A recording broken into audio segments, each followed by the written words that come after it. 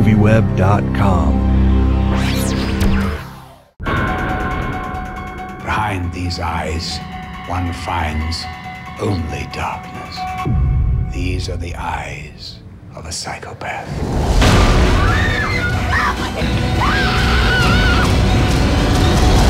You gave a really great backstory to a character that's never had one before.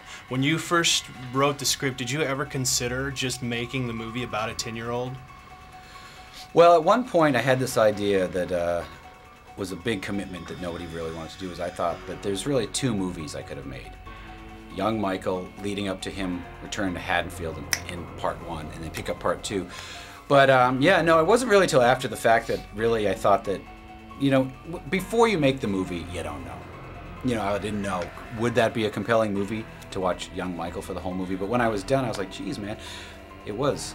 I found like, you know, Daeg as young Michael Myers totally compelling, and that easily could have been a whole movie in itself. Well, yeah, we've never seen a 10-year-old serial killer film before. Yeah, no, I would have, it was, you know what, the weird thing was, if this was 100% an original idea, and not, you know, Halloween, I might have done that, but since I would have thought that probably everyone in America would have been pissed if classic Michael Myers had not arrived at some point.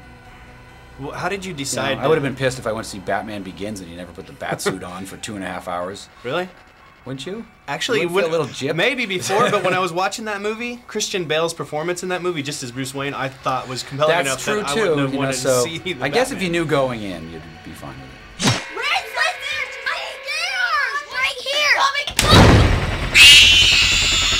Well, from what I've heard, you weren't allowed to read any of the script except your own character. Yeah, I only read my part, and then my mom read it, and then she said, "You're not going to read that." Well, now that the film is... Oh, go ahead. So you didn't read my part? No, I didn't. You didn't? No. Wow, that's probably a good thing. You got a smart mom. What was I going to say? Have you had a chance since the film is finished to go and watch the movie, or are you being Nope. kept away from that too? I am going to be kept away even for the premiere. I'm going to watch maybe the first 10 or 15 minutes where there's no killing. It's just like, it's still kind of horror, but no killing. And then go out and do something else. Yeah. But you get to beat up one of the Spy Kids, right? Yeah. Was that exciting? My first kill. Was that exciting for you? It was kind of cool because I had this big plastic stick thing. Okay, so did you guys come together before the start of the movie and try to work out like your movements? No, not really. I mean, we met. We met each other, you know, and I watched. I made sure I went and saw some of Daeg's scenes and watched what he was doing, and took on some of his movements.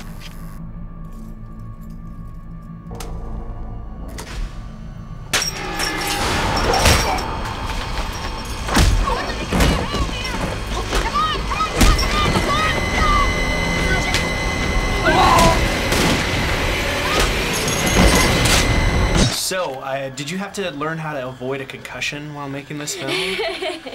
I definitely had a lot of stunts in this film, eh? But, I mean, it is great working with Tyler and being chased by this big man. It was scary. But I had, like, a sprained ankle and a lot of bruises. That's about it. You got a sprained ankle out of filming this? But that was just me running down the stairs, running after Tyler. So, yeah, I got a sprained ankle, but that's about it.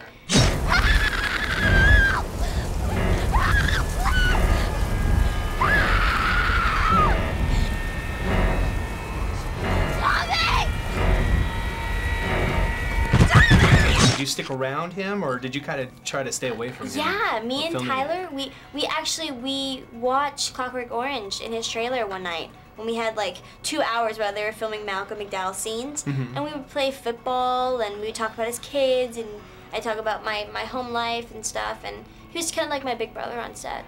So you were never physically scared of his presence in those scenes? I was. Or did you? I'm actually just seeing him in the mask and a tall guy holding a knife. It's kind of intimidating sometimes. It got to me a few times. Let me introduce myself. I'm Joe Grizzly. I'm gonna cut that mask right off your face. Can you describe your relationship with the young Mike Myers, how you feel that relationship? Well, I think the relationship between Deborah Myers and Michael Myers is really the only true, you know, relationship of love that Michael ever feels. You know, I think and that with his baby sister Lori as well. I think the innocence. I think he, you know, his mom is his mom, and she loves him, and she's the only one that shows him love. And you know, there was a real. We had a. I tried to establish a real bond with Daeg, so we could, you know, work better as the characters as well. And he was just a sweetheart to work with. Now, when you first read the script for this, did you find any aspects of it intimidating to you? Yes, I was terrified of the stripper scene. That worried me, as I think it would worry any other actress. You just feel very vulnerable up there like that. But that was the terrifying part for me. I know there's so many other things to be grossed out or scared about in the movie, but that, for me, was the terrifying. Was that the boogeyman? As a matter of fact, I do believe it was.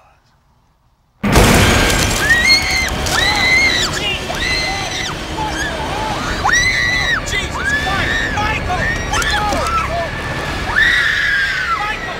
Stop! Michael, stop! So how much fun did you actually have making this movie? Which one? Halloween. Oh, Halloween. I don't know which other ones are you in. I've done so.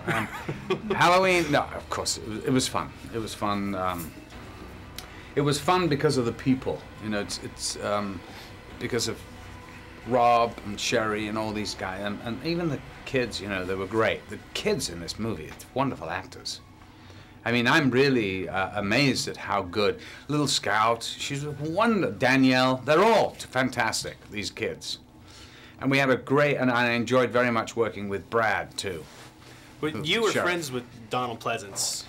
Well, I knew him. I wasn't friends with him. Oh, okay. I met him a few times at the Royal Court Theatre in London. So you never got a chance to talk to him while he was in the production in any of these Halloween Yes, movies? I said to him once, I said, listen, you're playing this character, Loomis. I said, one day, you know, I may get to play that character. Got any tips? You're lying. That's right, I'm lying. Good actor, though. So, I was joking. So, anyways, what did you try to do to keep this character fresh and new? I know that's probably an old question, too. Well, you know, I have had that question before, but it's interesting in that, you know, I didn't actually see any of the movies, the Halloween movies, so it was much easier for me to keep it sort of my own Loomis and not copy somebody else. It's a very different, I'm sure, characterization than what Donald Pleasance did, you know, and he was a great actor in his own right, so he had his thing and I have mine. Now, you worked with both Michaels. Which one was more challenging for you, the younger Michael or the older Michael? Oh, they're both. As far in character. They're both wonderful and both very, very different. I just want to know what the young Michael ate at that sanatorium to get to be 7 foot tall, because whatever his diet was, I would like to get on it, because it was amazing that this young kid who was this big, 17 years later, is now, you know, could play basketball for any team in America. These eyes will deceive you. They will destroy you. They will take from you your innocence, your pride, and eventually your soul. Behind these eyes, one finds only blackness. These are the eyes of a psychopath. Almost your whole performance comes through the eyes. Does that ever get difficult sometimes to just do a character purely through your eyes? Oh, totally. I mean, it's a very big challenge just to do physicality through, you know, using your body and just your eyes. I didn't even have facial movements that I could, you know, express myself. It was just the eyes and the body movements. So it took a little time to figure all that out. What is that like when you have to act against somebody, when you're just acting against their eyes and their presence and there's no real dialogue between you two? You know, you definitely go to a place that you don't want to be at. Sometimes I found it a little hard to pull back. That's why Rob would say, okay, let's do another take. You got this, let's do it more. But, you know, working with Tyler and all done up and just seeing his eyes, and it's scary. Even offset, it's scary seeing him. But he takes that mask right off after every scene. How hard was it to even out the two sides of this movie as far as when you're in the editing bay, how much time you actually give to the beginning till you get to the end? Well, I tried to break it down in my mind, and I don't know if it exactly comes out this way, but I thought, probably Act 1, about a half an hour of young Michael. Act 2, about a half an hour-ish of, Smith's Grove Sanitarium with young Michael turning into adult Michael. And then the last third of the film would be Haddonfield. It was sort of how I conceived it in my mind as I was, writing the script. I know that they have the original John Carpenter Halloween theme, yeah. And you kind of use that early on, but then you kind of have your own theme of just noise. Yeah. Now, was that a conscious thing to just kind of make the soundtrack with a lot of noise, and how did you come about doing that part of it? Well, I didn't do the music, but the theme, it was tough because the movie had, we wanted it to be more like, at times of the violence, that rather than having music trying to drive it, it was more like soundscapes of Michael's mind. That's why a lot of times I would strip out the natural sounds in the room, and you just hear these weird sounds as if you're in Michael's head, like the ringing in his head.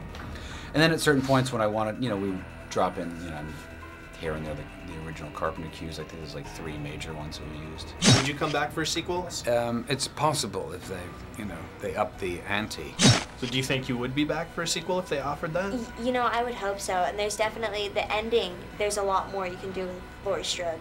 Can make her a little bit more insane or crazy. Halloween.